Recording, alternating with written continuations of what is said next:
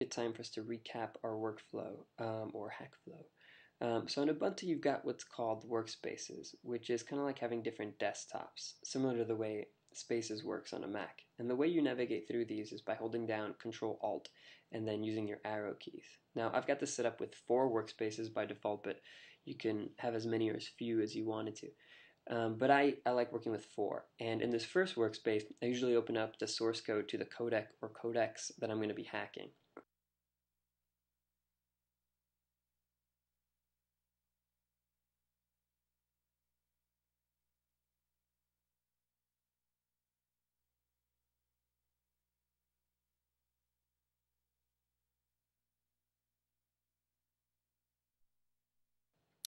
In the second workspace, I open up a terminal to compile that source code. So remember, in order to do compiling, we need to be in the right directory. So type in cd space ffmpeg and hit enter.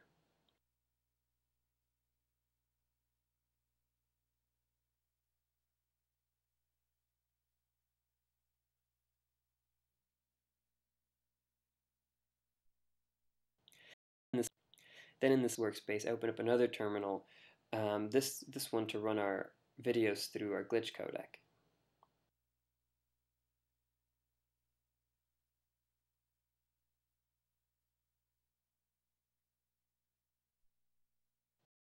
Then in this last workspace, I open up the glitch home folder, which is where our videos are going to show up, so we can open them up and watch them. So this is probably a good time to mention that anything you do, any codecs you hack or videos you make on this DVD isn't going to get saved once you reboot or turn off your computer, because everything you're doing right now is just sort of being stored in RAM. So if you do anything that you like, it's probably a good idea to back it up to a hard drive or a USB stick or something. Also, don't forget what I said about the glitch being something that happens as a result of the misencoded file and the media player. So if you're getting a glitch that you particularly like, it's going to be a good idea to record that, to sort of document that, which is why I've included a program on here called Record My Desktop. And what this program is going to do is allow you to sort of screen capture any videos that you've got and make a sort of stable video file out of it. As opposed to these corrupted video files that we're running right now. So this stable file is going to be kind of like a document of your glitch that then you can open up in other computers, burn on a DVD, upload to the internet. But it won't really be the glitch. It's just sort of a document or stabilized version of this particular glitch.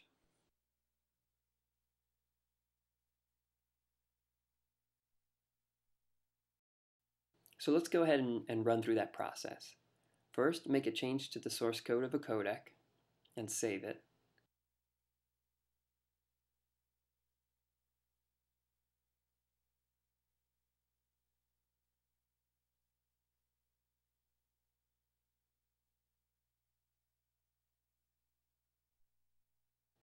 Then compile your new source code.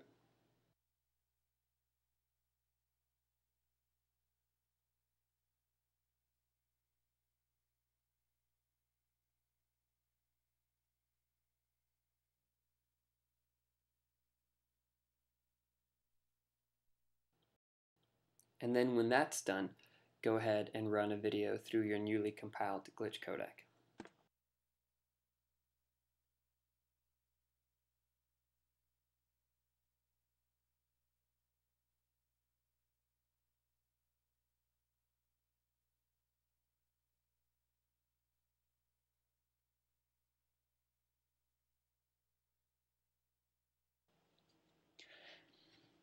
So while that video compresses, there's one more important point that we need to cover about the nature of digital files, which is really similar to the nature of ideas. There's this great Thomas Jefferson quote that gets referenced a lot in these situations where he talks about the nature of ideas. And he says that the nature of ideas is such that no one possesses the less because every other possesses the whole of it. He who receives an idea from me receives instruction himself without lessening mine, as he who lights his taper at mine receives light without darkening me. And this is also true about digital files, right? So in economics, when a good is limited or scarce by nature, it's known as a rivalrous good. And this means first that my use or consumption of a good prevents others from using or consuming that good. And second, that in order to produce an additional unit of that good, we need to use up some sort of limited social resource that we could otherwise use to make something else. So say, for example, a chair. If I'm sitting on a chair, nobody else can sit on that chair. And if we want to produce an additional chair, we need to use wood and nails, which we would otherwise use to make something else, like a desk or a table. Now, the cost of producing that additional unit is known as the marginal cost. So a non-rivalrous good is something whose marginal cost is zero. So, for example, ideas or information. Also, digital files are non-rivalrous, right? Because we can infinitely copy digital files at no cost. Additionally, my use or consumption of a digital file doesn't prevent anybody else from using or consuming that digital file, right? So economically, we understand that when we place the price of a non-rivalrous good above its marginal cost of zero, we create an inefficient market. And this is exactly what the proprietary commercial software model, which we mentioned before, does. It attempts to impose sort of unnatural scarcity on digital software. And once we know this, we can understand piracy to mean the refusal to comply with the industry's forced scarcity agenda. And this agenda just doesn't stop with software. It's also imposed on video files and music files and any kind of digital file via licensing and copyright. So this is why we're starting to see a sort of backlash against copyright known as the copyleft and also what I like to call the copy middle. And the copy middle are those who sort of propose alternatives to copyright. So say, for example, Creative Commons, which works within copyright law to allow for certain creative freedoms like appropriation and remixing for non-commercial uses. The copyleft are those who oppose copyright and intellectual property altogether, right? This notion that ideas can be a form of exclusive property, which, like Jefferson said, is just unnatural.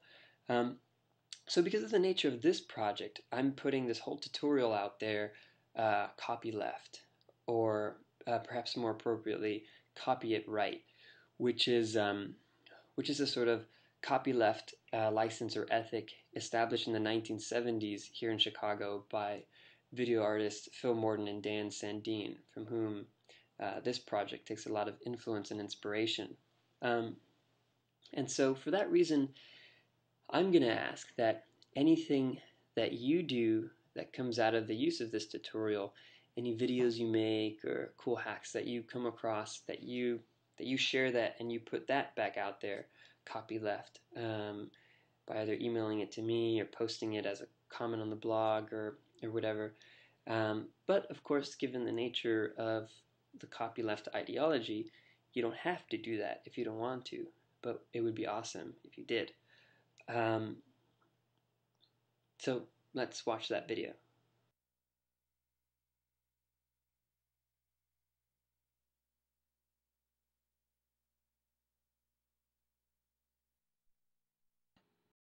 So the naturally occurring glitch is an unexpected and often perplexing event. This kind of intentional instigation of that occurrence can be called glitch art. Like I said before, glitch art can often establish this kind of healthy critical relationship towards digital technologies that's granted and encouraged by the freedoms that are emphasized within certain spheres. But these freedoms, which are essential to this kind of critical relationship, is not only withheld, but it's hidden and made illegal in other spheres. Glitching then can be a means to protest against these entities and their special interests, which deny us these freedoms. Glitching is a critique of the medium's structure, its material, and its politics. And the critical and intentional act of glitching demands this kind of freedom in order to be able to instigate, to explore, and to relate. Like I mentioned before, the glitches which occur by means of this tutorial exist as a result of two things. First, the misencoded file outputted from our hacked glitch codec, and second, the frame or the container used to view that file. So in this way, the glitch is ephemeral. It exists somewhere in between those 2 points. And as technologies upgrade and error checking protocols hoard in, this particular kind of glitch might cease to exist. And so this ephemeral nature can help us become aware of the complex and fragile digital dynamism at play today and the assumptions that we usually make to the contrary. This hack always exists in the present and never in the past because every use of the glitch codec necessitates a new destruction of the codec file at the code level, creation by destruction. The glitch codec tutorial itself can be discussed as glitch art, but it's important to note that this tutorial is something that's always experienced, not just observed. It's a process, not a product.